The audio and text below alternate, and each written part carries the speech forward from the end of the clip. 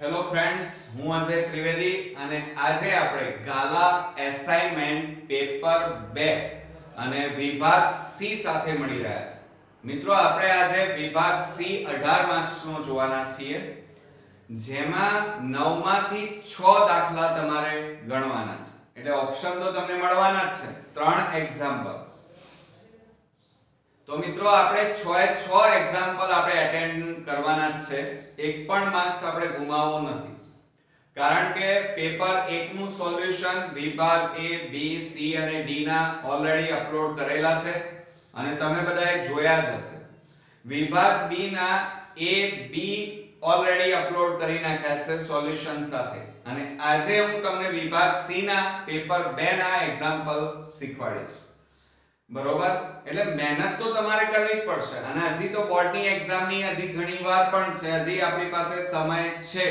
એટલે આપણે ધારીએ તો સારામાં સારું રિઝલ્ટ લાવી શકીએ. એટલે પરિશ્રમ વગર તો તમારે માર્ક્સ આવવાના જ નથી. બરોબર? પછી આપણે એમ દોષ કાઢીએ કે ભાઈ સ્કૂલમાં ચેપ્ટર નથી ચાલ્યું, કે ક્લાસમાં ચેપ્ટર નથી ચાલ્યું, કે વોટએવર, તો એ બધું નકામું પડે. કેમ? કારણ કે આપણી પાસે સમય ઓલરેડી અત્યારે છે, અને હું બધા જ ચેપ્ટરોના એક્ઝામ્પલ તમને ગણાવી રહ્યો છું. બરોબર? તો બરોબર મહેનત કરો. બરોબર? તો હવે આપણે શરૂ કરીએ વિભાગ સી. એમાં 37મા નંબરનો દાખલો આપણે આજે જોવાના છીએ. 1, 3 અને 4 એ ત્રિઘાત બહુપદી p of x બરાબર x3 8x2 19x 12 ના શૂન્યો છે તે ચકાસો. બરોબર? હવે જુઓ, અત્યાર સુધી એક્ઝામ્પલમાં બે શૂન્યો હતા અને દ્વિઘાત બહુપદી હતી. આજે જે એક્ઝામ્પલ ગણીએ છીએ આ પેપરમાં એ ત્રિઘાત બહુપદી છે, અને આવો એક પણ દાખલો ન તો ટેક્સ્ટમાં છે ન તો તમે ગણ્યો પણ છે. એટલે બરોબર સમજો, થોડો હાર્ડ પડશે. ત્યારબાદ બહુપદીના શૂન્યો અને સહગુણકો વચ્ચેનો સંબંધ પણ ચકાસવાનો છે. હવે જુઓ, દ્વિઘાત બહુપદીના શૂન્યો એમના વચ્ચેનો સંબંધ એ તો મેં અઢળક દાખલા તમને ગણાવ્યા છે, એટલે તમને આવડી પણ ગયા છે. હવે આ આપણા માટે ખૂબ જ નવો છે અને ત્રિઘાત બહુપદી છે. તો શું કરીશું? જુઓ, હું તમને શીખવાડું. હવે આપણે પહેલા તો ત્રિઘાત બહુપદી લખી કાઢીએ. p of x બરાબર x3 8x2 19x 12. આ રીતે આપણને આ ત્રિઘાત બહુપદી આપેલી છે. હવે એની અંદર સૌપ્રથમ તમારે શું કરવાનું? પહેલા 1 મૂકવાનો, એટલે કે x જ્યાં હોય ત્યાં 1 મૂકવાનો અને આપણે એના શૂન્ય લાવવાના. તો p of 1 બરાબર 1 ની 3 ઘાત માઈનસ 8 કૌંસમાં 1 ની 2 ઘાત પ્લસ 19 કૌંસમાં 1 માઈનસ 12. ઓકે? હવે જુઓ, 1 ની 3 ઘાત એટલે 1 ઓછા 1 ની 2 ઘાત એટલે 1 ગુણ્યા 8 8 એકા 8 વત્તા 19 એકા 19 માઈનસ 12. બરોબર? હવે જોજો હો, આ બંનેની બાદબાકી કરો. 8 માંથી 1 જાય તો -7 -12, અને આ 19 ને આપણે પાછળ લખીએ છીએ +19. હવે જુઓ, બરાબર -7 અને -12 એટલે કેટલા થાય? -19 સરવાળો થાય +19. હવે જુઓ, આ -19 અને આ +19 છે એટલે બંને ઉડી જાય. જવાબ કેવો આવે? 0 આવે, કારણ કે 19 માંથી 19 જશે, માઈનસ પ્લસ માઈનસ, એટલે બરાબર આપણો અહીંયા જવાબ આવ્યો 0. એટલે આનું શૂન્ય કેટલું આવ્યું? 0. હવે એ જ રીતે આપણે શું કરીશું? આ જ પદાવલીમાં, ત્રિઘાત પદાવલીમાં, બહુપદીમાં આપણે કેટલા મૂકીશું? 3 મૂકીશું. તો આપણે અહીંયા લખીએ p of 3 બરાબર, ચાલો હવે x જ્યાં છે ત્યાં તમારે 3 મૂકવાના છે. તો 3 ની 3 ઘાત માઈનસ 8 3 ની 2 ઘાત પ્લસ 19 કૌંસમાં 3 અને માઈનસ 12. ચાલો, હવે 3 ની 3 ઘાત એટલે કેટલા થાય? 3 નો 3 વાર ગુણાકાર કરીએ તો 27 થશે -8 3 ની 2 ઘાત એટલે 9 પ્લસ 19 ગુણ્યા 3 એટલે 19 તારી 57 -12 ચાલો આ 27 -8 9 72 અને વત્તા આ બંનેની બાદબાકી કરી નાખો ચાલો તો કેટલા આવશે 7 માંથી 2 જાય તો 5 અને 5 માંથી 1 જાય તો 4 જોજો હા બરોબર હવે આ બંનેને જોડે લાવી દો એટલે તમને સરળતા રહે સરવાળા કરવામાં 27 45 72 તો બરાબર જો આ બેનો સરવાળો કરીએ તો કેટલો થાય 7 ને 5 12 4 ને 2 6 ને 1 7 કેટલા આવ્યા 72 અને આ -72 તો બરાબર જો આ -72 પ્લસ 72 ઉડી જાય એટલે કેટલા આવ્યો જવાબ આપણો આનો 0 ઓકે જો આ પણ 0 આ પણ 0 હવે ત્રીજા નંબરમાં કેટલા છે 4 તો આપણે x ની જગ્યાએ 4 મૂકવાના તો 4 ની 3 ઘાત -8 કૌંસમાં 4 ની 2 ઘાત વત્તા 19 કૌંસમાં 4 -12 તો બરાબર શું થશે 4 ની 3 ઘાત એટલે 4 નો 3 વાર ગુણાકાર કરો તો 64 થાય તો 64 આ 64 માઈનસ 8 4 ની 2 ઘાત એટલે 4 ગુણ્યા 4 કરો એટલે કેટલા થાય 16 વત્તા 19 4 તો 19 4 કેટલા થશે 76 અને માઈનસ 12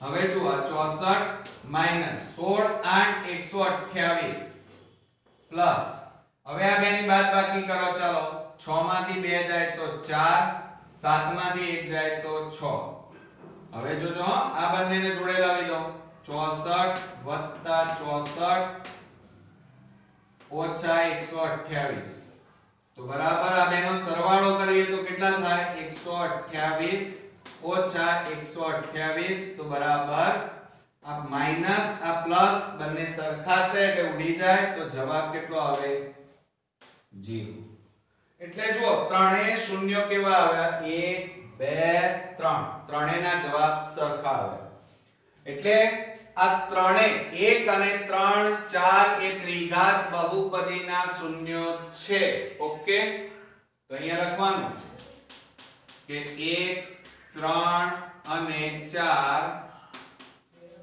એ ત્રિઘાત બહુપદીના શૂન્યો છે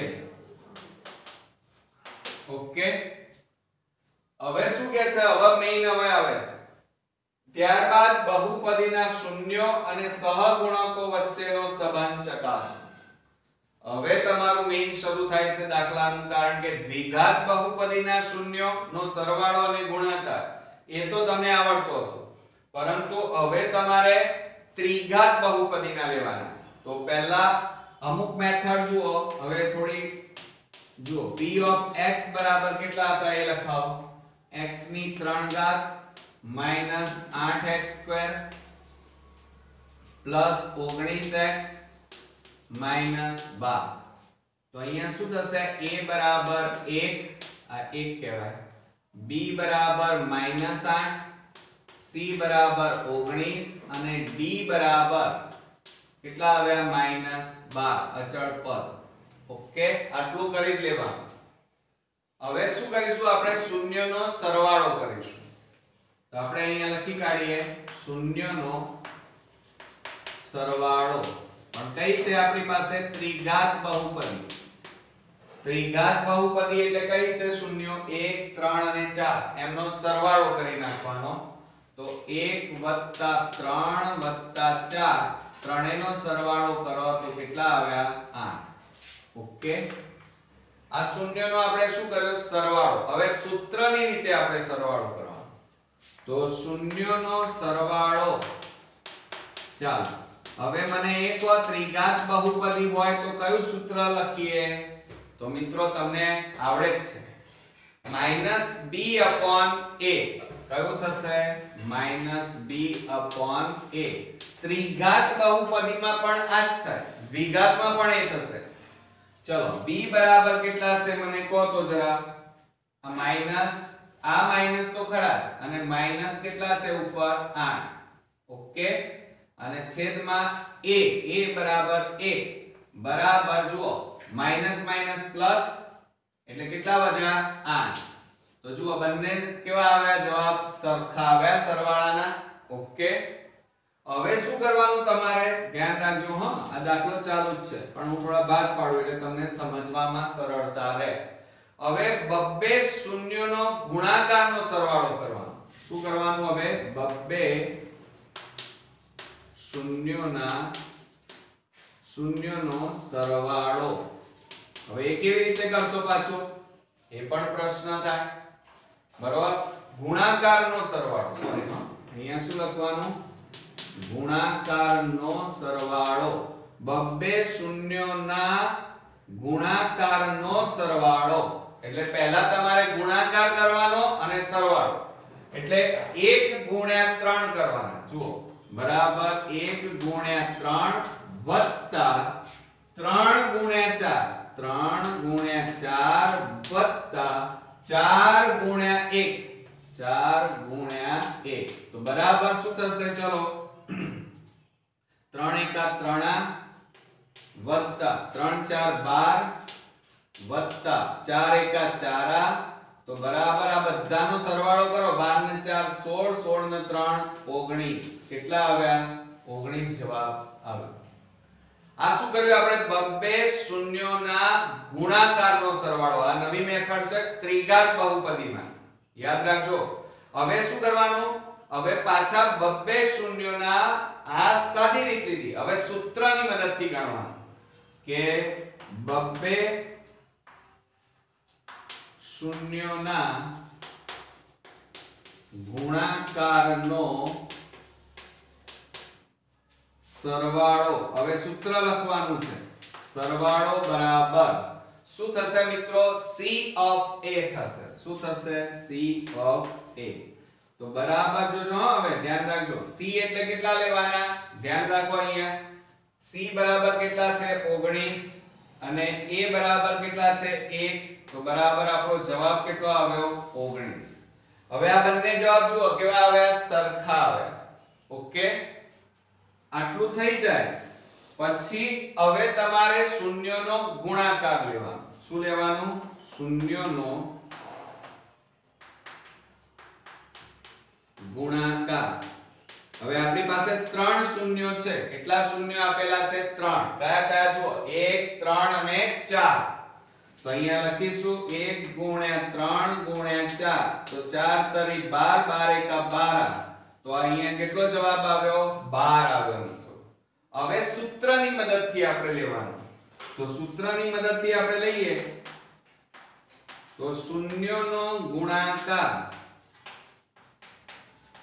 બરાબર હવે શૂન્યનો ગુણાકાર બરાબર સૂત્ર તમને આવડતું હોવું જોઈએ પણ આપણા માટે તો આ પહેલવેલી દાખલો છે અને ટેક્સ્ટ બુકમાં પણ નથી અને આવો તમે ક્યાંય ગણ્યો પણ નથી તો ચિંતા નહીં કરો એનું સૂત્ર યાદ રાખજો -b/a શું સૂત્ર થાય -b/a હવે એમાં કિંમતો મૂકો ચાલો d એટલે કેટલા છે અહીંયા જુઓ -12 હવે આ માઈનસ તો ખરા d બરાબર કેટલા છે -12 તો અહીંયા લખીએ -12 અને a બરાબર કેટલા છે અહીંયા જુઓ 1 તો અહીંયા શું થશે જુઓ માઈનસ માઈનસ શું થઈ જાય પ્લસ તો બરાબર આપણો જવાબ કેટલો આવ્યો 12 આવી ગયા બંને સરખા આવી ગયા ને તો મિત્રો આ રીતે આપણે ત્રિઘાત બહુપદીનો એક્ઝામ્પલ ગણવાનો છે ત્યારે આપણને 3 માર્ક્સ મળશે આવડશે ને હવે અને આ એક્ઝામ્પલ તમારા માટે નવો છે એટલે આ વિડિયો આ દાખલો 3 વાર રિપીટ કરજો અને જાતે પ્રેક્ટિસ કરજો કારણ કે બોર્ડમાં આવા જ એક્ઝામ્પલ પૂછાશે તમે એમ માનતા હોય કે એકદમ ઈઝી પેપર નીકળી જશે તમને આવડતા હશે એ જ દાખલા પૂછાશે એવું નથી હોતું મિત્રો બરોબર આવડશે ને હવે તો હવે નેક્સ્ટ એક્ઝામ્પલ જોઈએ મિત્રો ફ્રેન્ડ્સ આપણે 38મા નંબરનો દાખલો જોઈએ ખૂબ જ મજાનો છે દ્વિઘાત બહુપદી x² - 7x + 12 ના શૂન્યો શોધો તથા બહુપદીના શૂન્યો અને સહગુણકો વચ્ચેનો સંબંધ ચકાસો. બરોબર. હવે કેવી રીતે ગણશો? કારણ કે અહીંયા તો શૂન્યો આપ્યા જ નથી ને, તો તમે એમ કહેશો હું કેવી રીતે ગણું? તો મિત્રો ગભરાવાની જરૂર નથી. અહીંયા આપણને એમ કીધું છે કે x² - 7x - 12 = 0. આ બહુપદી આપેલી છે. હવે આના ઉપરથી આપણે શૂન્ય શોધવાના છે, તો આના અવયવ પાડી લઈશું. હવે જો અહીંયા 7મા 8મા ધોરણમાં આપણે ભણેલા છીએ, આ 12 ના એવી રીતે ભાગ પાડો કે એના સરવાળા બાદબાકી કરીએ તો 7 આવે. તો 4 3 12 અને 4 + 3 કરો તો કેટલા થાય? 7. બરોબર. તો આપણે આ 7x છે એની જગ્યાએ આપણે કેટલા લખવાના? 4x અને 3x. તો x² માઈનસ કેટલા લખીશું આપણે? 4x માઈનસ માઈનસ પ્લસ અહીંયા કેટલા લખીશું? 3x અને છેલ્લે -12 = 0. એટલે અહીંયા શું થયું? આપણી પાસે 3 પદ હતા અને 3 પદના આપણે કેટલા પદ કર્યા? 4 પદ કરી નાખ્યા. હવે તમારે આ બે ના જોડકા પાડી દેવાના અને એમાંથી સામાન્ય કાઢવાનું. આ બેમાંથી સામાન્ય કાઢીએ x, તો કૌંસમાં x - 4 વત્તા આ બેમાંથી કેટલા સામાન્ય નીકળે? 3, તો કૌંસમાં x - 3 4 12. હવે જુઓ બંને કૌંસ કેવા આવ્યા? સરખા. તો સામાન્ય કાઢો. x - 4 અને બીજા કૌંસમાં x + 3 અને બરાબર 0. તો માટે શું લખાય? x - 4 = 0 કે x + 3 = 0. માટે x બરાબર આ -4 ને પેલી બાજુ લઈ જઈએ તો +4 થાય અને અહીંયા x બરાબર +3 છે. બરોબર. તો હવે અહીંયા શું કરીશું? જુઓ આપણે એક ભૂલ કરી નાખી. શૂન્યો કદી માઈનસમાં ના હોય. જુઓ તો અહીંયા આપણે પ્લસ છે તો અહીંયા શું આવશે? પ્લસ. તો માઈનસ પ્લસ શું થાય? અહીંયા માઈનસ. તો અહીંયા પણ કેટલા આવશે? માઈનસ. જો અહીંયા માઈનસ આવશે અને અહીંયા આપણી પાસે શું છે? પ્લસ. તો અહીંયા તો માઈનસ રહેશે એટલે -x - 4 અને અહીંયા આવશે આપણી પાસે x - 3. એટલે આ -3 ને પેલી બાજુ લઈ જાવ તો શું થાય? +3. એટલે x બરાબર કેટલા આવ્યા? 3. એટલે આપણી પાસે બે શૂન્યો આવે કે 3 અને 4 એ આપેલ બહુપદીના શૂન્યો છે. અહીં 4 અને 3 એ આપેલ બહુપદીના શૂન્યો છે. બરોબર. હવે શું કરશો? આટલું થઈ જાય એટલે હવે એમના વચ્ચેનો શું કહે છે આપણને? બહુપદીના શૂન્યો અને સહગુણકો વચ્ચેનો સંબંધ ચકાસો. તો આપણે પહેલા સૌપ્રથમ શું કરીશું? બહુપદી લખીશું. x² - 7x + 12. તો અહીંયા a બરાબર કેટલા થાય? અહીંયા કશું નથી એટલે 1. પછી b બરાબર -7 થાય અને c બરાબર કેટલા આવશે? 12. ઓકે. આટલું થઈ જાય પછી તમારે પહેલા શૂન્યનો સરવાળો શોધવાનો કે શૂન્યનો સરવાળો બરાબર આપણી પાસે બે શૂન્યો આવ્યા છે. કયા કયા? 4 અને 3. તો એ બેનો સરવાળો કરીએ. 4 + 3 તો બરાબર કેટલા થાય? 7. અને એ જ રીતે હવે સૂત્રના ઉપયોગથી શોધીએ તો શૂન્યનો સરવાળો બરાબર, ચલો આનું સૂત્ર શું થશે મને કહો તો? તમને આવડે છે? શું થશે? -b/a. તો બરાબર માઈનસ. હવે b બરાબર આપણી પાસે કેટલા છે? -7. તો આ -7 અને a એટલે 1 તો બરાબર માઈનસ માઈનસ પ્લસ એટલે કેટલા વધશે આપણી પાસે ફક્ત 7. હવે જો બંને જવાબ કેવા આવી ગયા સમાન બરોબર. હવે આપણે શું લઈશું શૂન્યનો ગુણાકાર લઈશું. શું લઈશું શૂન્યનો ગુણાકાર. તો શૂન્યનો ગુણાકાર બરાબર 4 અને 3 છે આપણી પાસે. શૂન્યો કેટલા આપેલા છે 4 અને 3. હવે એમનો ગુણાકાર કરીએ તો 4 ગુણ્યા 3 તો 4 3 કેટલા થશે 12 બરોબર. હવે એમના સૂત્રનો ઉપયોગ કરીને આપણે શોધીએ તો શૂન્યનો ગુણાકાર બરાબર એનું સૂત્ર શું થશે મેં તમને શીખવાડ્યું હતું ગયા દાખલામાં c/a થાય. શું થશે c/a. તો c એટલે કેટલા છે આપણી પાસે જો અહીંયા 12 છે અને a બરાબર આપણી પાસે કેટલા આપેલા છે 1 તો બરાબર કેટલો જવાબ આવશે 12. તો જો અહીંયા ગુણાકાર બંને કેવા આવ્યા સરખા આવી ગયા બરોબર. તો આ આપણે સહગુણકો અને શૂન્ય વચ્ચેનો સંબંધ પણ ચકાસી લીધો. તો આ રીતે આપણો આ દાખલો પૂરો થયો છે ને એકદમ ઈઝી. અને કોરોના કાળમાં તો તમારો મેથ્સ નો મોટા ભાગનો કોર્સ કટ થઈ ગયો છે એટલે તમારા માટે તો મજા પડી ગઈ છે પણ ચિંતા નહીં. તો હવે નેક્સ્ટ દાખલો ગણીએ.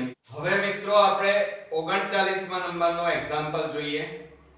તમે જુઓ દ્વિચલ સુરેખ સમીકરણ યુગ્મ x + y = 14 x - y = 4 નો ઉકેલ આદેશની રીતે મેળવો.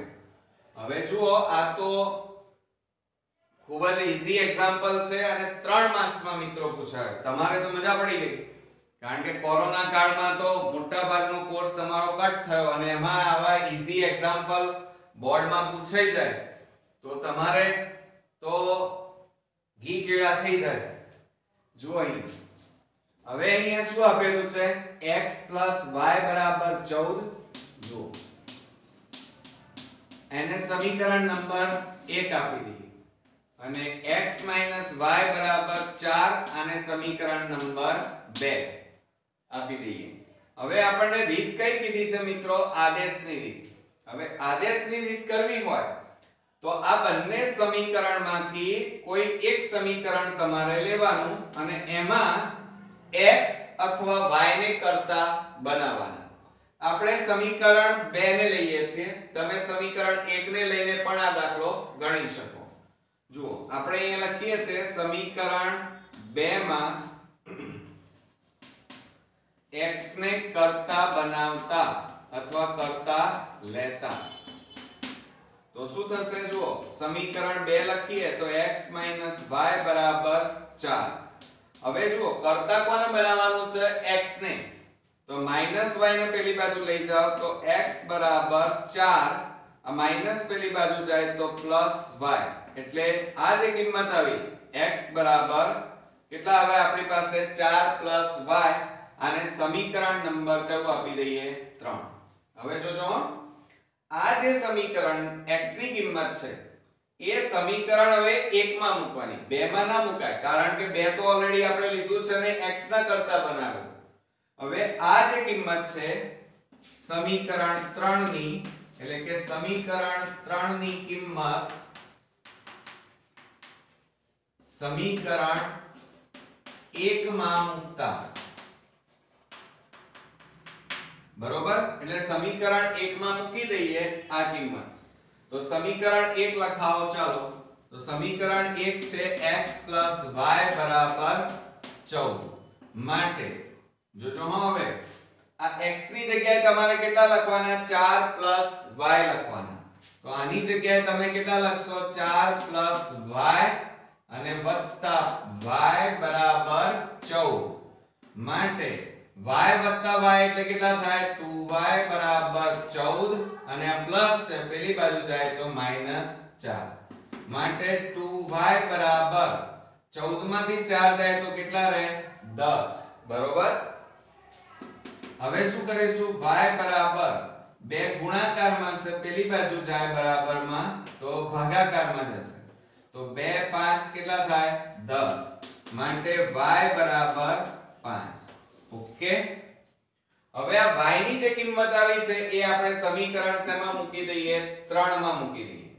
તો આપણે અહીંયા લખી કાઢીએ કે y ની કિંમત અથવા y બરાબર 3 ને y બરાબર કેટલા આવ્યા છે આપણી પાસે 5. 5 ને સમીકરણ 3 માં મૂકતા. ચાલો, સમીકરણ 3 કયું છે આપણું જો આ આપણી પાસે છે જ ઓલરેડી. x બરાબર 4 પ્લસ y. તો અહીંયા લખીએ x બરાબર 4 પ્લસ y માટે હવે y બરાબર કેટલા મૂકવાના છે એમાં 5 મૂકવાના છે.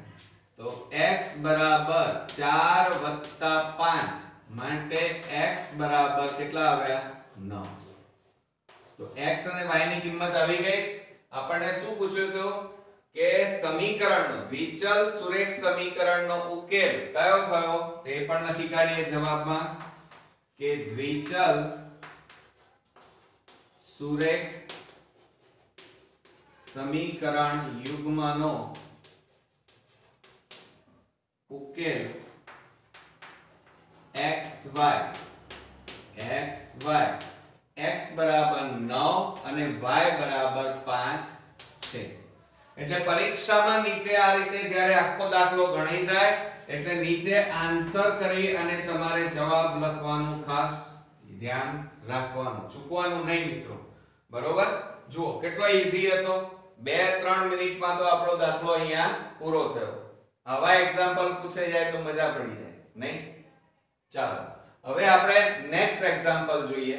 હવે ફ્રેન્ડ્સ આપણે નેક્સ્ટ એક્ઝામ્પલ ગણવા જઈએ 40મા નંબરનો. એક ટ્રેન એકધારી ઝડપે 360 કિમી અંતર કાપે છે. જો તેની ઝડપ 5 કિમી પ્રતિ કલાક વધુ હોય તો આટલું જ એટલે 360 કિમી અંતર કાપવા તેને 1 કલાક ઓછો સમય લાગે છે. તો ટ્રેનની ઝડપ શોધો. બરોબર, હવે આ એક્ઝામ્પલ આપણો ચેપ્ટર નંબર 4 નો છે. બરોબર, અને મોસ્ટ ઇમ્પોર્ટન્ટ છે, પૂછાશે જ મિત્રો. અને જો તમને આ એક્ઝામ્પલ ન આવડતો હોય તો 2 વાર વિડિયો જોઈ લેજો અને આ એક્ઝામ્પલ 2 વાર ગણી પણ નાખજો. બરોબર, અને મિત્રો બીજું એક ખાસ કે તમે મહેનત કેવી રીતે કરવી અને રીડિંગ સેશન કેવી રીતે ઘરે ગોઠવવું એના વિડિયો પણ મેં અપલોડ કરેલા છે. જો તમે મારી ચેનલ અપલોડ એટલે કે સબસ્ક્રાઇબ ન કરી હોય તો ખાસ કરજો. અને સાથે સાથે બધા જ વિડિયો મેં અપલોડ બોર્ડની એક્ઝામ માટેના કર્યા છે. તો તમારા જે ફ્રેન્ડ સર્કલ છે, સગા સંબંધી છે, એમને પણ આ શેર કરજો જેથી કોઈ પણ વિદ્યાર્થી આ વખતની બોર્ડની એક્ઝામમાં નપાસ ન થાય.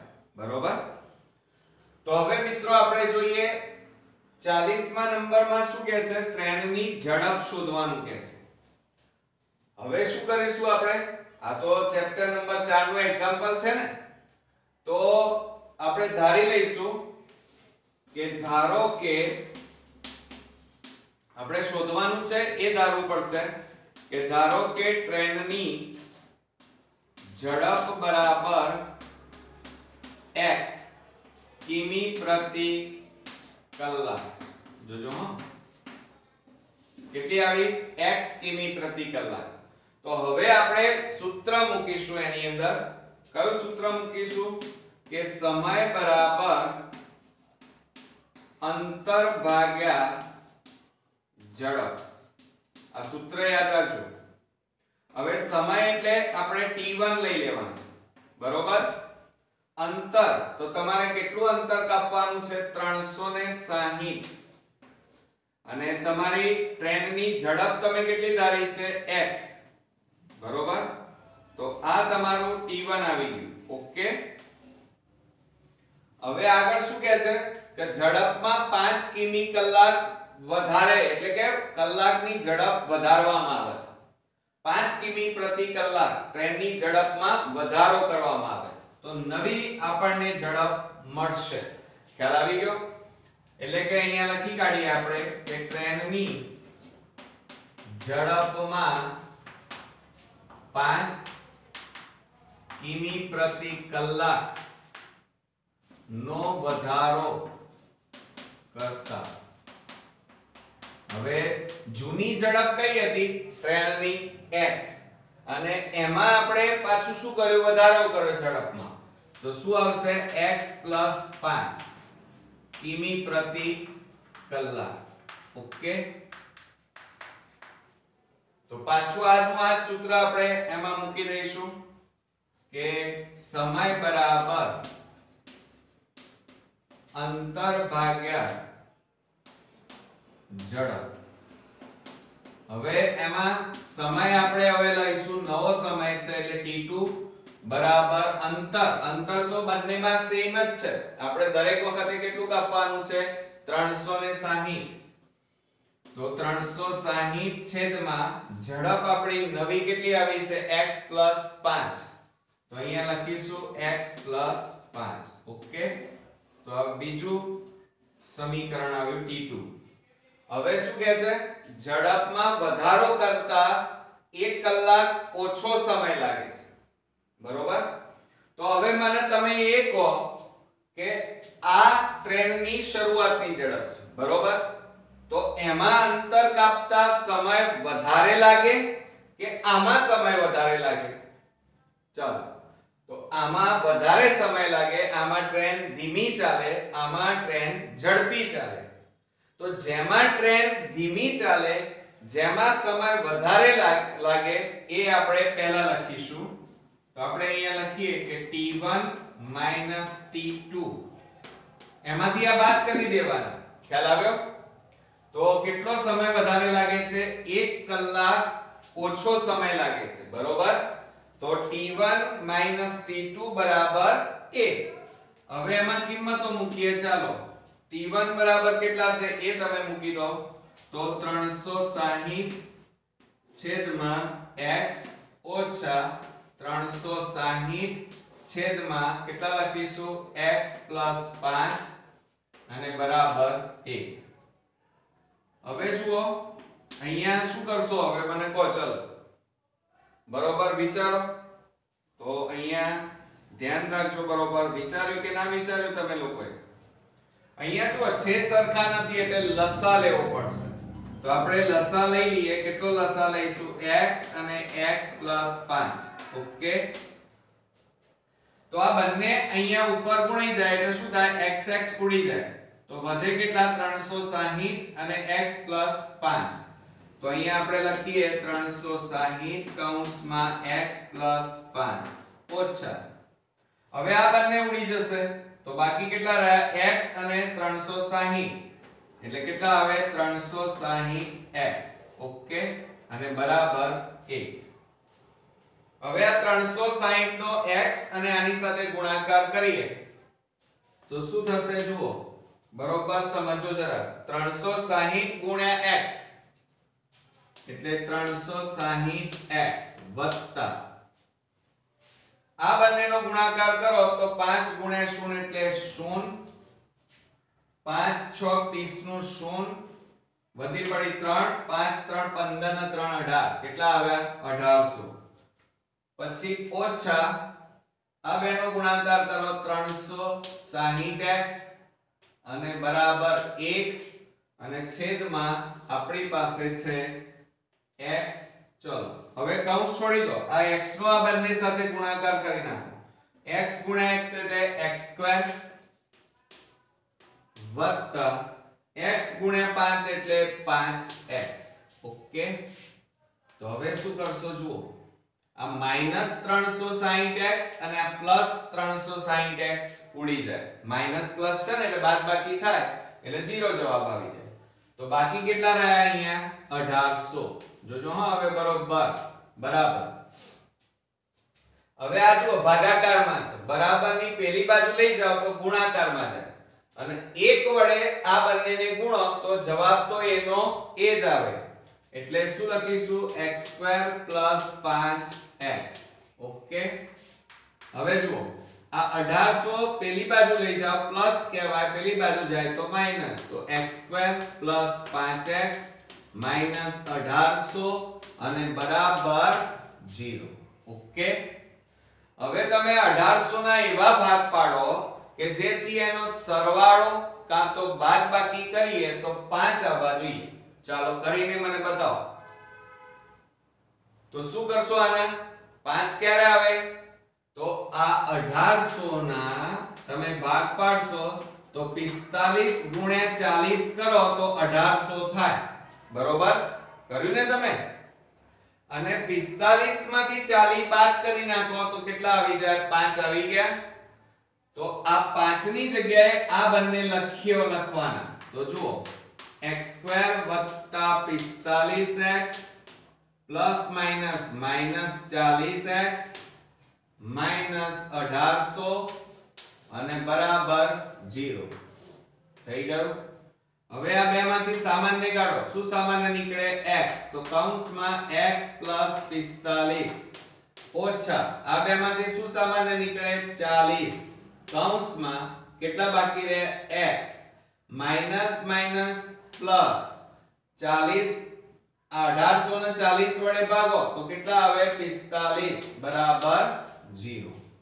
ઓકે, બંને કૌંસ કેવા આવ્યા?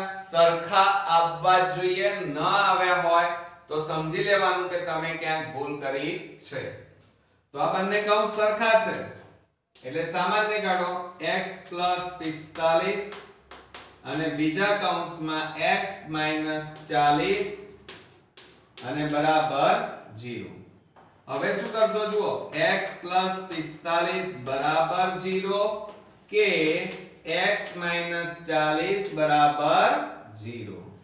ઓકે, હવે જુઓ અહીંયા માટે x બરાબર કેટલા આવે? આ પ્લસ છે, પેલી બાજુ જાય તો -45 આવે. ઓકે, આ એક જવાબ. પછી કે x બરાબર આ -40 છે, પેલી બાજુ જાય તો +40 આવે. ઓકે, એટલે બીજો જવાબ. હવે આ x એટલે શું ધાર્યું હતું એ જુઓ અહીં. શું ધાર્યું હતું તમે? કે ટ્રેનની ઝડપ બરાબર x. હવે ઝડપ હંમેશા ધન હોય, પોઝિટિવ. ઋણ કદી હોય નહીં. બરોબર? એટલે અહીંયા લખવાનું કે ટ્રેનની ઝડપ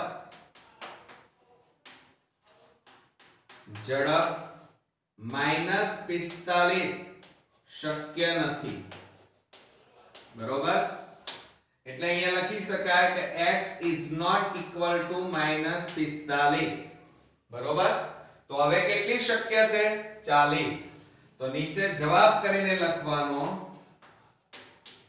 કે ટ્રેનની ઝડપ બરાબર 40 કિમી પ્રતિ કલાક છે. ઓકે, આવડશે ને તમને? ખ્યાલ આવી ગયો? એટલે ટ્રેનની ઝડપ કેટલી આવી આપણી મિત્રો? 40. બરોબર? આ મોસ્ટ ઇમ્પોર્ટન્ટ છે. જો તમે બરોબર ન આવડતો હોય તો ખાસ આ એક્ઝામ્પલ તમારે 2 વાર જોવાનો અને 2 વાર તમે લખીને પ્રેક્ટિસ કરજો, કારણ કે બોર્ડમાં આ એક્ઝામ્પલ પૂરેપૂરો પૂછાવાની શક્યતા છે. બરોબર? તો હવે નેક્સ્ટ એક્ઝામ્પલ જોઈએ. હવે ફ્રેન્ડ્સ આપણે 42મા નંબરનો એક્ઝામ્પલ જોઈએ. બરોબર?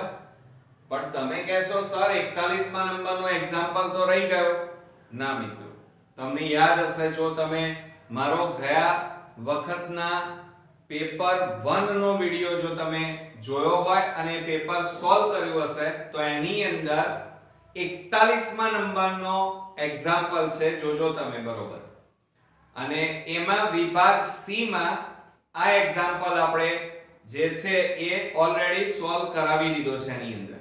એટલે ડબલ વાર આપણે સોલ્વ કરતા નથી, પણ આ વિડિયો ટૂંક સમય માટે સ્ટોપ કરો અને એ દાખલો ફરીથી તમે જાતે ગણી નાખો.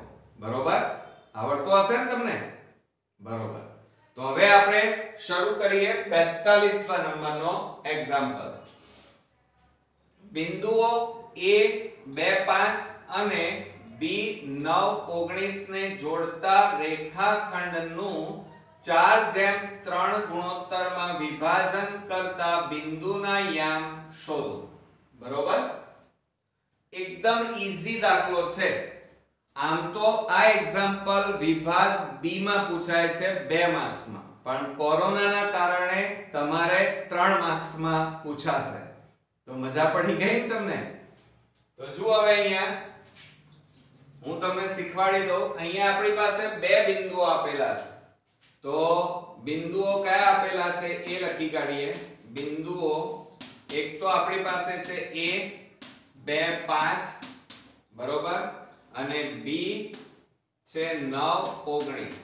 હવે આવું આપે તો સૌપ્રથમ તમારે શું કરવાનું? આ x1 લેવાના, આ y1, આ x2 લઈ લેવાના, આ y2. ઓકે, એટલે તમારે નીચે લખવાનું x1 બરાબર કેટલા છે? જો અહીંયા 2, અને y1 બરાબર કેટલા આપેલા છે? 5. બીજું x2 બરાબર કેટલા છે? 9, અને y2 બરાબર આપણી પાસે અહીંયા કેટલી કિંમત છે? 19. હવે પાછું તમને એમ પણ કીધેલું છે, જુઓ કે 4:3 ગુણોત્તરમાં વિભાજન થાય છે. એટલે એનો મતલબ શું થાય? 4:3 એટલે m1 બરાબર 4 અને m2 બરાબર કેટલા થાય? 3.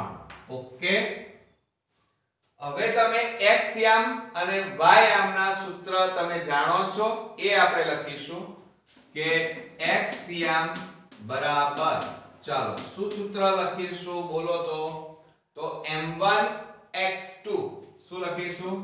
m1 x2 m2 x1 છેદમાં m1 m2. ઓકે, આવડે છે ને તમને?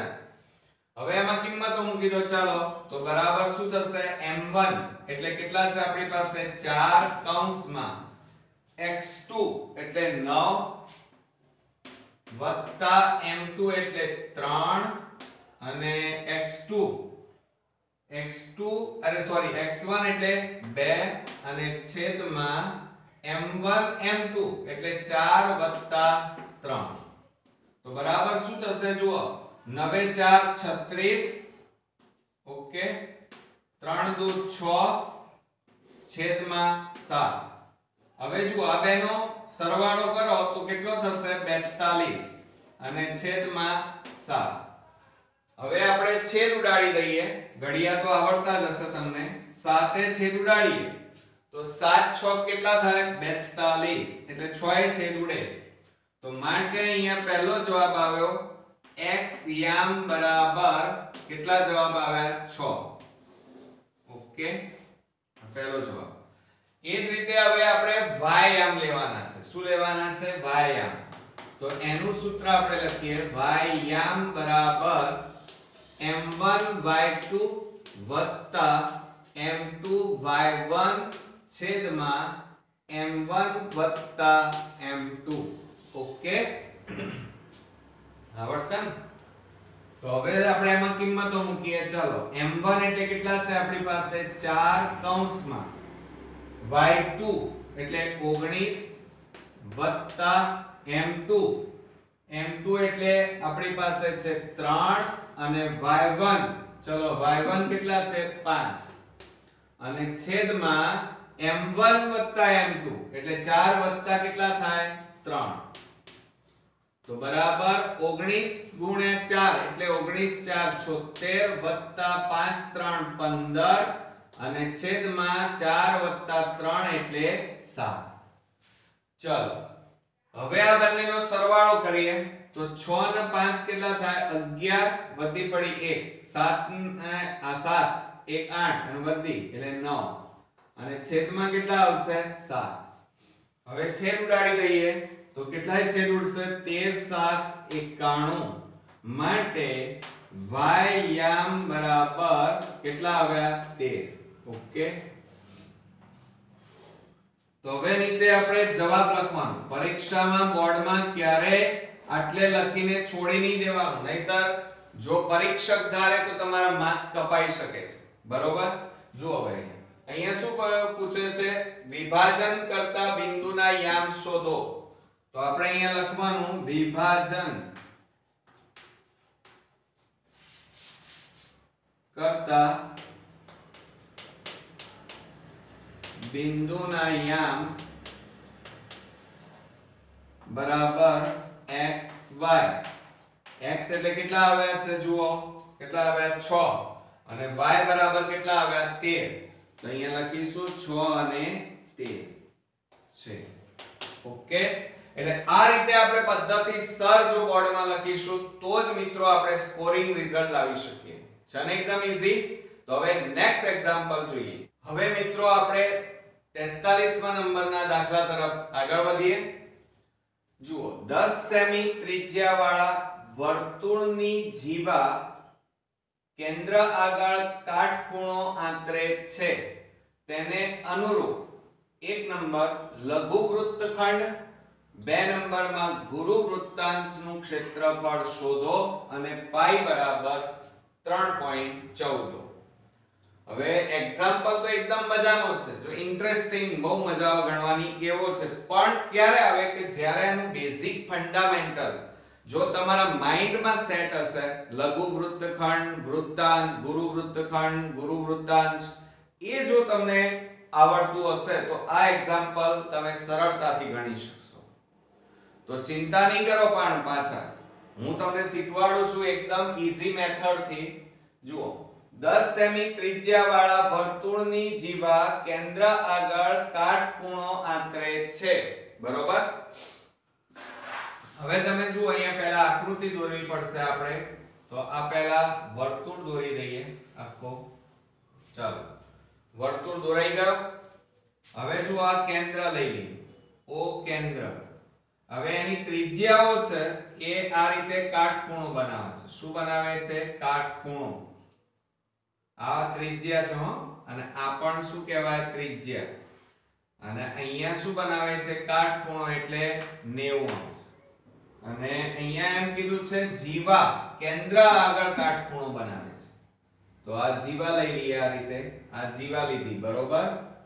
ઓકે, આ A અને આ B.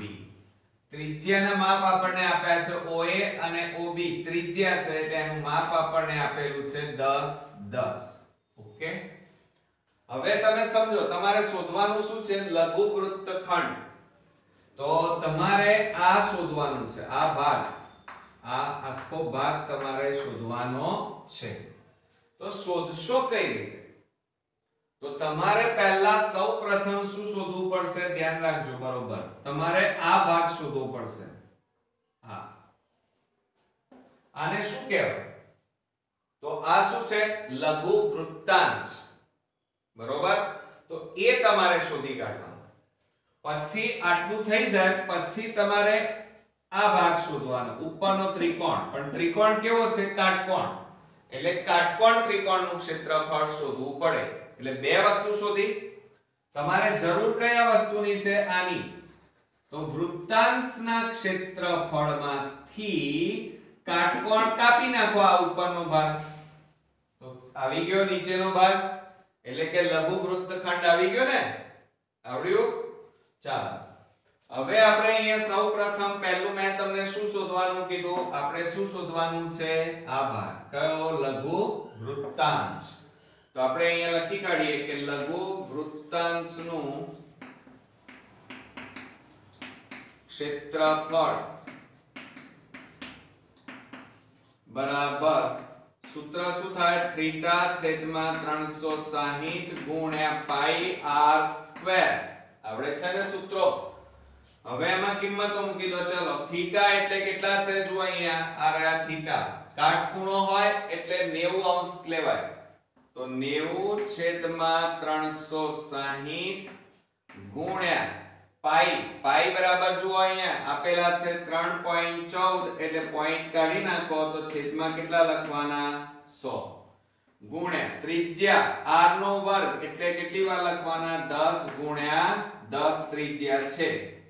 હવે છેદ ઉડાડી દઈએ. ચાલો, જુઓ, મીંડે મીંડે ઉડી ગયા. આ મીંડું ઉડી ગયું 9 4 36 અને 2 2 4 અને આને 2 વડે ભાગીએ તો કેટલા આવે 157. ઓકે, તો હવે વધ્યા કેટલા? હવે ભાગ નહીં ચાલે, હવે પોઈન્ટ માં જવાબ આવશે. તો બરાબર 157 ભાગ્યા 2 બરાબર. ચાલો હવે 157 ને ફટાફટ આપણે 2 વડે ભાગીએ. 157 ભાગ્યા 2. ઘણા વિદ્યાર્થીઓને તો ભાગાકાર પણ નહીં આવડતા હોય, એટલે બરોબર ધ્યાન રાખો. જો 2 7 14, 1 વધ્યો 7 2 8 16, 1 વધ્યો, ભાગ ના ચાલે, પોઈન્ટ 0 0 નીચે ઉતારો, 2 5 10. આવી ગયો. કેટલો સરળ છે. કેટલા આવ્યા જવાબ? 78.5. તો આ પહેલો જવાબ આવી ગયો 78.5.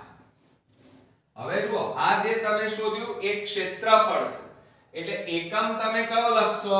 સેમી સ્ક્વેર લખવાનું. અને જો મીટર આપ્યા હોય તો મીટર સ્ક્વેર. એકમ લખવાનું ભૂલવાનું નહીં, કારણ કે એનો અડધો માર્ક્સ હોય છે, અને નહીં લખ્યો તો અડધો માર્ક્સ કટ થઈ જાય. ચાલો હવે તમારે શું શોધવાનું છે? આટલું શોધ્યા પછી ત્રિકોણનું ક્ષેત્રફળ શોધવાનું છે. અને ત્રિકોણ કેવો છે? કાટકોણ. તો અહીંયા લખવાનું કાટકોણ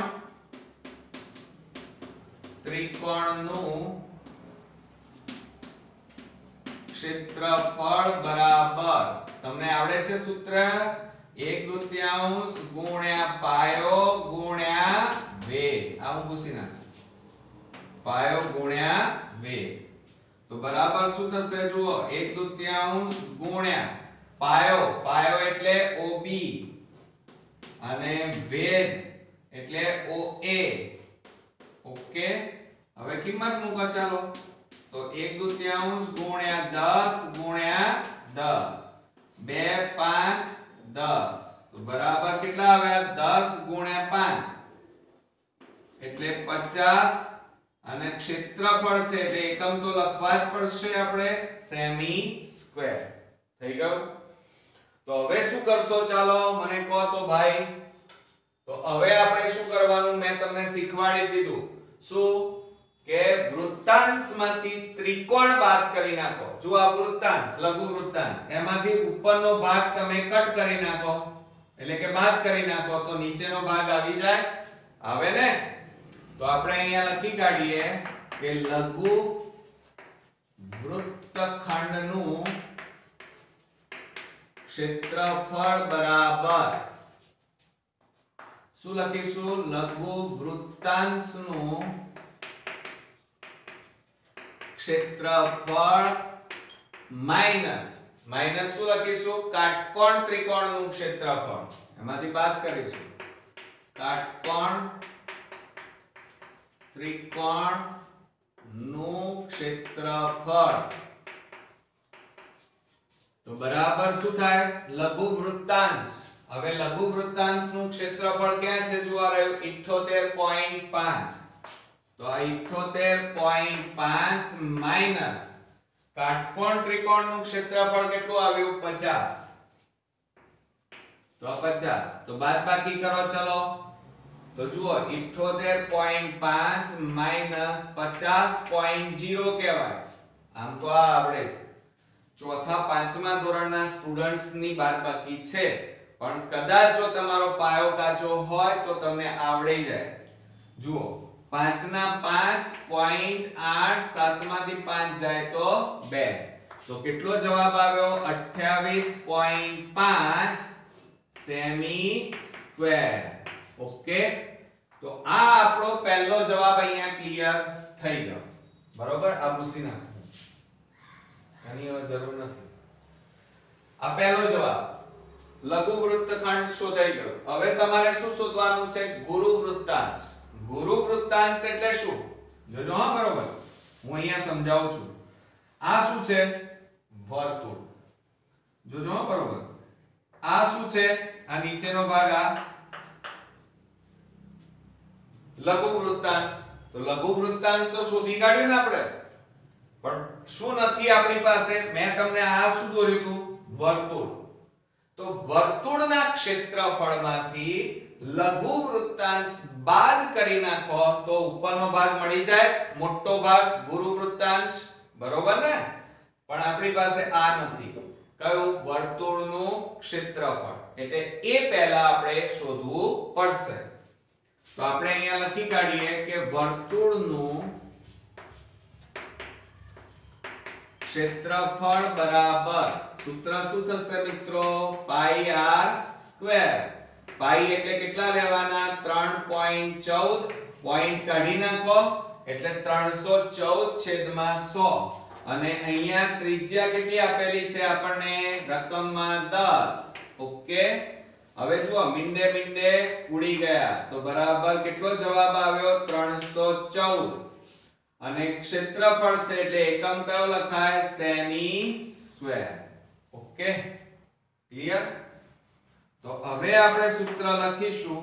શું શોધવાનું છે આપણે સેકન્ડ નંબરમાં? ગુરુ વૃત્તાંશનું ક્ષેત્રફળ. તો અહીંયા લખી કાઢીએ આપણે ગુરુ વૃત્તાંશનું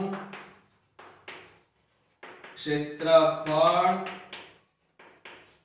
બરાબર, મેં હમણાં શીખવાડ્યું, વર્તુળનું ક્ષેત્રફળ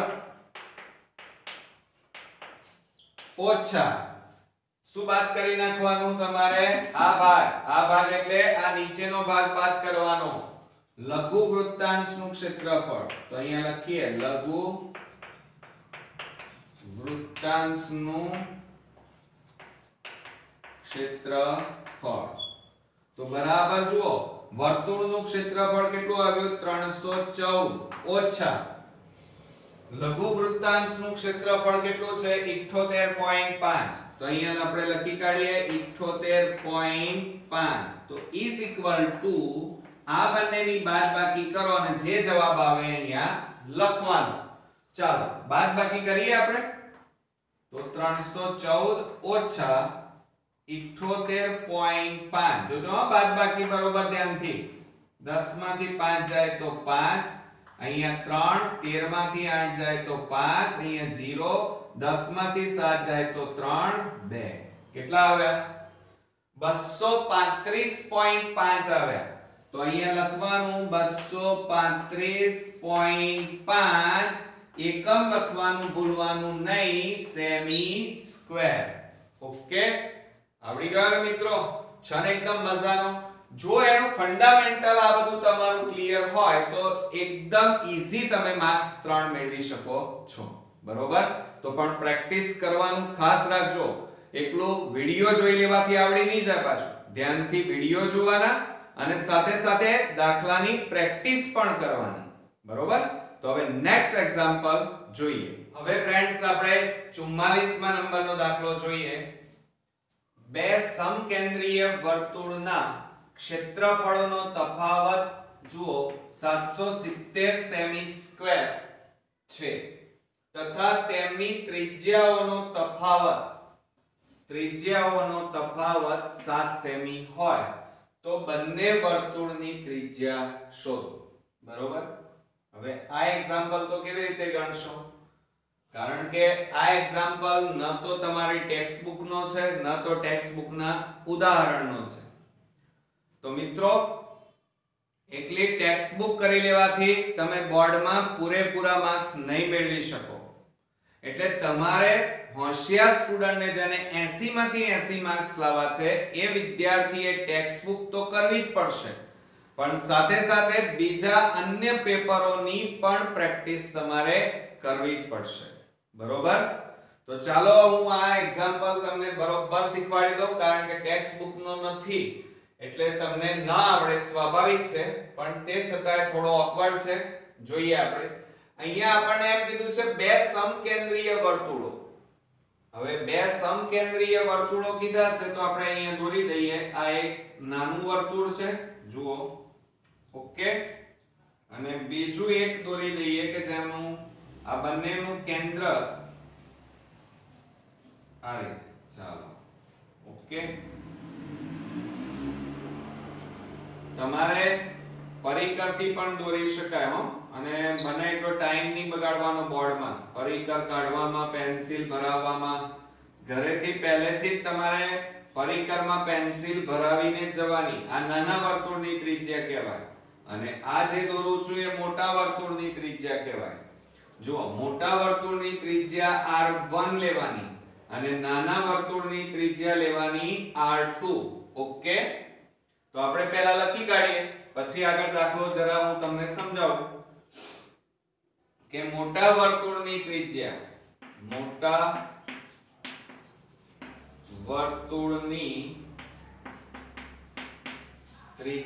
બરાબર r1. ઓકે, અને નાના વર્તુળની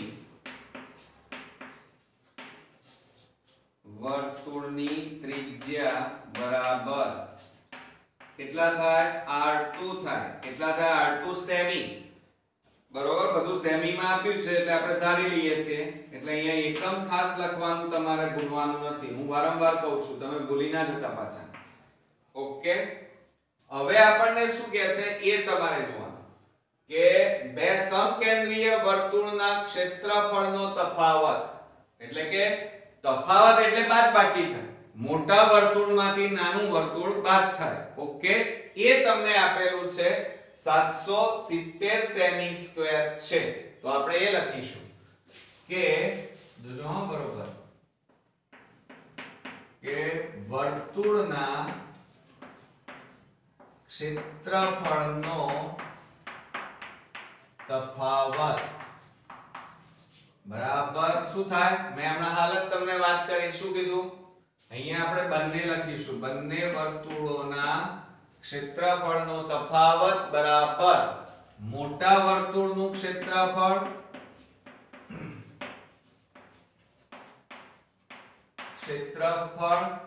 માઈનસ નાના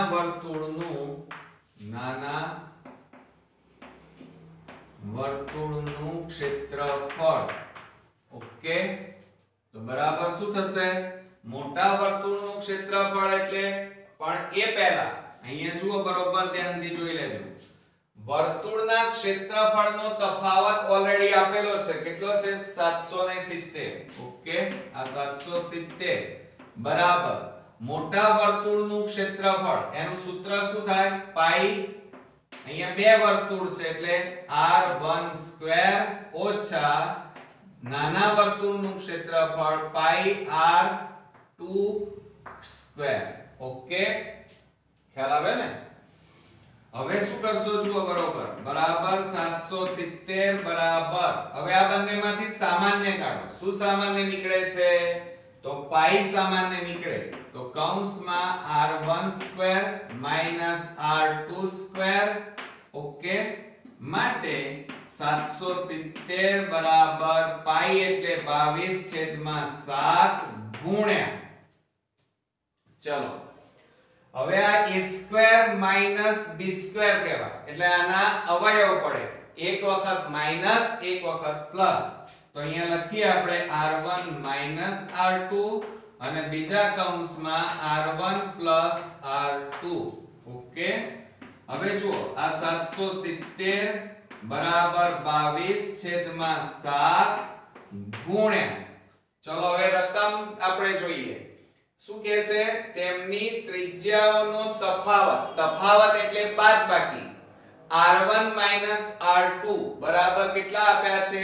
7 આપ્યા છે. અહીંયા કેટલા આપ્યા છે મિત્રો? 7. એટલે r1 r2 ત્રિજ્યાઓનો તફાવત તમને આપેલો છે 7. તો ગુણ્યા બાકી તમારી પાસે શું રહ્યા? r1 r2. તો અહીંયા લખી કાઢીએ r1 r2. આ આપેલા નથી. તો જુઓ હવે અહીંયા આ 7 7 ઉડી ગયા. હવે આ 22 ગુણાકારમાં છે, બરાબર ની આ બાજુ લઈ લો. તો 770 છેદમાં 22 બરાબર r1 r2. હવે 22 એ છેદ ઉડાડો તો કેટલા થશે? બોલો, છેદ ઉડાડી દઈએ તો 22 3 66 અને 22 5 110. તો કેટલાય ભાગ ચાલશે મિત્રો? 35. ઘડિયા આવડવા જોઈએ યાર. તો આપણે અહીંયા લખી કાઢીએ r1 r2 બરાબર 35.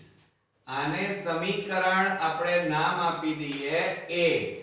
ઓકે, હવે તફાવત ઓલરેડી તો આપણને આપેલો જ છે રકમમાં. જુઓ, તેમની ત્રિજ્યાઓનો તફાવત એટલે કે r1 r2 બરાબર કેટલા આપ્યા છે? 7.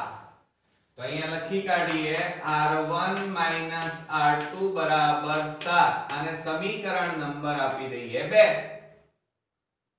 ઓકે, આવડશે? તો હવે આપણે કઈ રીત લઈશું? લોપની રીત લેતા. કઈ રીત લેતા? લોપની રીત લેતા. તો શું થાય? r1 r2 બરાબર 35 અને r1 r2 બરાબર 7. ઓકે, લોપની રીત તો આવડે છે ને, મેં શીખવાડી પણ છે. એકદમ ઈઝી રીત છે. હવે જુઓ, જે પોઝિટિવ નેગેટિવ પ્લસ માઈનસ હોય ઉડી જાય. એટલે r2 પ્લસ માઈનસ ઉડી ગયા. આ બંનેનો સરવાળો થાય તો r1 r1 એટલે 2r1 બરાબર 35 7 એટલે કેટલા થાય? 42. હવે આ બે ગુણાકારમાં છે, બરાબરની પેલી બાજુ લઈ લો. તો માટે r1 બરાબર શું થાય? 42 છેદમાં 2. 2 કેટલા આવે? 21 દુ 42. માટે r1 બરાબર કેટલા આવ્યા મિત્રો? આપણી પાસે 21 અને ત્રિજ્યા આવી છે આ તો, એટલે સેમી લખાય, એકમ. આ તો એક જ ત્રિજ્યા આવી. r1 એટલે કઈ આવી? મોટી ત્રિજ્યા આવી, મોટા વર્તુળની. હવે આ જે કિંમત છે r1 બરાબર 21 ને કોઈ પણ સમીકરણમાં મૂકો. સમીકરણ 1 માં મૂકતા, ચલો સમીકરણ 1 માં મૂકી દો. તો સમીકરણ, તમને એમ થાય સમીકરણ 2 માં મૂકીએ તો સર કોઈ પણ માં મૂકો, જવાબ એક સરખો જ આવશે. તો અહીંયા લખી કાઢીએ આપણે r1 r2 બરાબર 35. ઓકે, સમીકરણ 1 માટે r1 ની જગ્યાએ મૂકવાના 21 r2 બરાબર 35.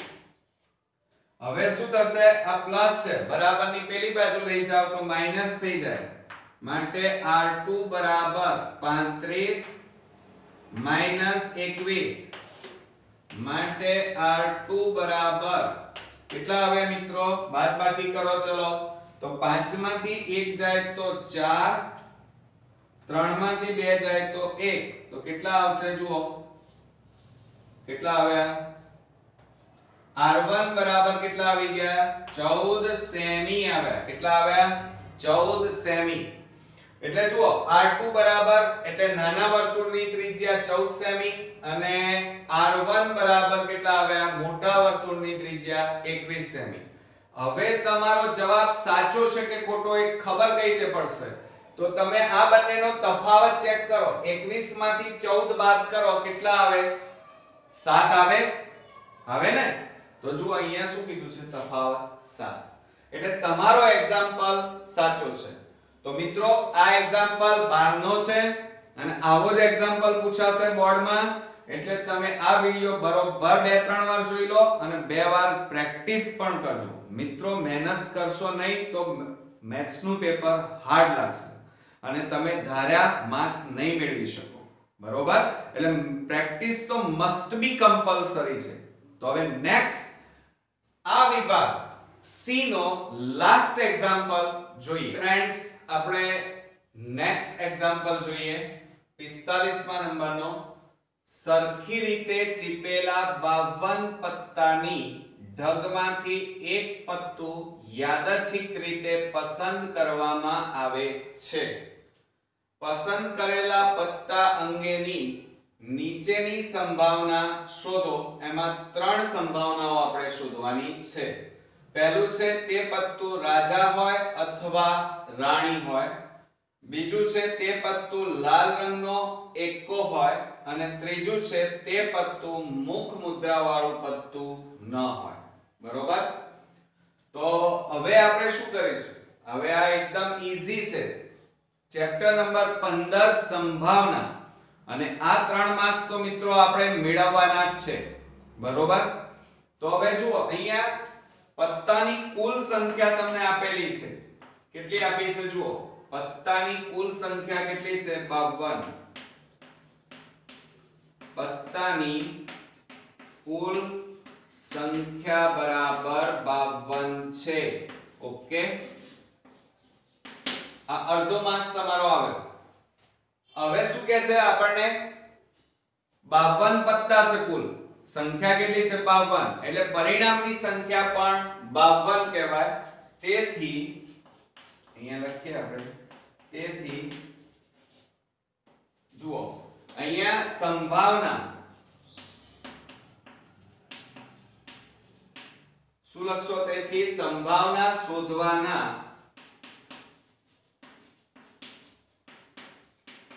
કુલ પરિણામ બરાબર અથવા પરિણામની સંખ્યા બરાબર 52 છે. આ લખી જ કાઢવાનું બધામાં. કેટ વાળા પત્તા વાળા કોઈ પણ એક્ઝામ્પલ આવે તો આ બે વાક્યો તો તમારે લખી જ કાઢવાના, એટલે તમને અડધો માર્ક્સ તો મળી જ જાય. હવે આટલું લખ્યા પછી આપણે પહેલી સંભાવના શોધવા જઈએ. હવે જુઓ, તે પત્તું રાજા હોય અથવા રાણી હોય, બરોબર.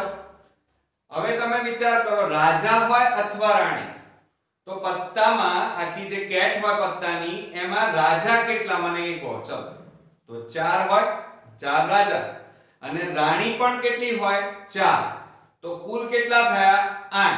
તો અહીંયા લખીએ આપણે, ઘટના એ બરાબર, તો અહીંયા શું આપેલું છે, તે પત્તું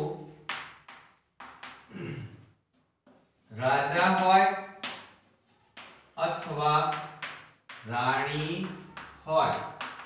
એટલે મેં તમને શું કીધું, કુલ કેટલા પત્તા થાય 8. તો ઘટના માટે ઘટના એ થવાના પરિણામ બરાબર કેટલા થશે 8 છે, બરોબર. ખ્યાલ આવી ગયો. તો શું લખશો અહીંયા, માટે. હવે પ્રોબેબિલિટી ઓફ A બરાબર, એટલે કે સંભાવના A બરાબર. હવે જુઓ અહીંયા પરિણામ કેટલા છે, રાજા અને રાણીનો કુલ સરવાળો 8, તો 8 ભાગ્યા કુલ પત્તા કેટલા છે 52, તો 8/52. હવે છેદ ઉડાડી દો. ચાલો, તો બે ભાગ ચલાવીએ, 2 4 8, અને બે અહીંયા ભાગ ચલાવો, 2 2 4, 2 6 12, 2 2 4, અને 2 13 2 26. તો બરાબર કેટલા આવ્યા મિત્રો, 2/13. હવે છેદ ઉડશે નહીં. આ પહેલો જવાબ આવ્યો. બસ સેમ પેટર્ન હવે બીજામાં જોઈએ. ચાલો, હવે ઘટના બી લઈશું. તે પત્તું લાલ રંગનો એક્કો હોય, બરોબર. તો આપણે અહીંયા લખીએ, ઘટના બી બરાબર, તે પત્તું લાલ રંગનો એક્કો હોય. ઓકે, તો ચલો હવે મને એ સમજાવો કે પત્તાની જે આખી કેટ હોય એમાં લાલ કલરના એક્કા કેટલા. તો તમે તરત કહેશો, એક લાલનો એક્કો અને બીજો ચરકટ. ચરકટમાં એક કલર કયો આવે, લાલ આવે. એટલે સમજો, જો ભૂલ ના થાય, લાલ રંગનો એક્કો એટલે કલર ચરકટમાંય લાલ આવે અને લાલમાંય લાલ આવે. એટલે કુલ કેટલા થયા, લાલ રંગના 2 થયા, બરોબર. તો આપણે અહીંયા લખીએ, ઘટના બી થવાના પરિણામ બરાબર 2 છે. માટે પ્રોબેબિલિટી ઓફ B બરાબર 2/52. કારણ કે પત્તાની કુલ સંખ્યા કેટલી આપેલી છે આપણને 52. હવે છેદ ઉડાડી દો. ચલો, તો 2 26 52.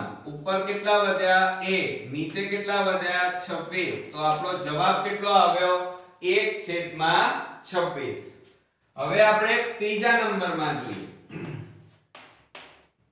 તો હવે ત્રીજા નંબરમાં શું કીધું છે, તે પત્તું મુખ મુદ્રા વાળું પત્તું ન હોય એમ કીધું છે. તો આપણે લઈએ અહીંયા ઘટના સી બરાબર તે પત્તું મુખ મુદ્રા વાળું ન હોય. ઓકે, હવે તમને પ્રશ્ન થશે સર હારું મુખ મુદ્રા વાળું તો આપણને કંઈ આવડતું જ નથી, ખબર નથી. જુઓ મિત્રો, તમારા પત્તાની જે કેટ હોય ને, બાજી જેને આપણે કહીએ છીએ, એમાં મુખ મુદ્રા એટલે ચિત્રવાળા. તો જુઓ, એમ તો એમાં કયા કયા ચિત્રો અંદર વાળા પત્તા હોય કે જેમાં ચિત્ર આપેલું હોય? તો જુઓ, એક તો બાદશાહ, એનું ચિત્ર હોય, મુખ મોઢું દોરેલું હોય. બીજું છે રાણીનું અંદર મુખ મોઢું દોરેલું હોય. અને ત્રીજું છે ગુલામ, એટલે બાદશાહ, રાણી અને ગુલામ. તો બાદશાહ કેટલા હોય? 4. રાણી કેટલી હોય? 4. અને ગુલામ કેટલા હોય? 4. બરોબર કે નહીં? તો હવે જુઓ અહીંયા સામાન્ય રીતે 4 4 8 એટલે કુલ કેટલા થયા? 4 બાદશાહ, 4 ગુલામ, 4 રાણી, એટલે કુલ 12 પત્તા થયા. બરોબર? જોજો, પણ શું કહે છે? મુખ મુદ્રા વાળું ન હોય એટલે કુલ પત્તા કેટલા હતા? 52. હવે જે ફેસ વાળા, મોઢા વાળા જે પત્તા હતા એ અહીંયા ના પાડે છે રકમમાં નથી. તો 12 પત્તા એટલે કે બાદશાહના 4, રાણીના 4 અને ગુલામના 4, એમ કુલ 12 પત્તા તમારે બાદ કરવાના. એ ના પાડી છે એટલે એ પત્તા તમારે ગણતરીમાં નથી લેવાના. તો 5 માંથી 1 જાય તો 4. ઓકે, તો હવે આપણે અહીંયા લખીશું કે ઘટના સી થવાના પરિણામ બરાબર 40 છે. આ 40 કેવી રીતે આવે ખબર પડી ને? મુખ મુદ્રા વાળા ખબર પડી ને? તો હવે આપણે લખવાનું પ્રોબેબિલિટી ઓફ સી બરાબર 40/52. ચાલો, કુલ પત્તા 52 છે ને એટલા માટે. ચલો હવે છેદ ઉડાડી દઈએ. તો 2 26 દુ 52, 2 20 દુ 40, 2 13 દુ 26 અને 2 દાન 20. તો બરાબર આપણો જવાબ કેટલો આવ્યો? 10/13. એટલે આ રીતે પહેલો જે પ્રશ્ન અહીંયા પૂછવામાં આવ્યો હતો એનો જવાબ આવ્યો આપણને 2/13. બીજાનો જવાબ આવ્યો 1/26 અને ત્રીજા પ્રશ્નનો જવાબ આવ્યો 10/13. આવડશે મિત્રો? આ 3 માર્ક્સ તો આપણે લેવાના જ છે, છોડવાના નથી, કારણ કે ઈઝી છે. બરોબર? તો આ હતો આપણો વિભાગ સી. મિત્રો અહીંયા પૂરો થાય છે. તમારે ક્યાંય જવાનું નથી, તમારે આ વિડિયો જોતા રહેવાનું છે, પ્રેક્ટિસ કરવાની છે અને મને હવે ખાતરી છે કે તમને બધા જ દાખલા આવડી ગયા હશે. તો નેક્સ્ટ વિડિયો માટે તૈયાર રહો. ટૂંક સમયમાં વિભાગ ડી આપણે જોઈશું. ત્યાં સુધી ગુડ નાઈટ મિત્રો.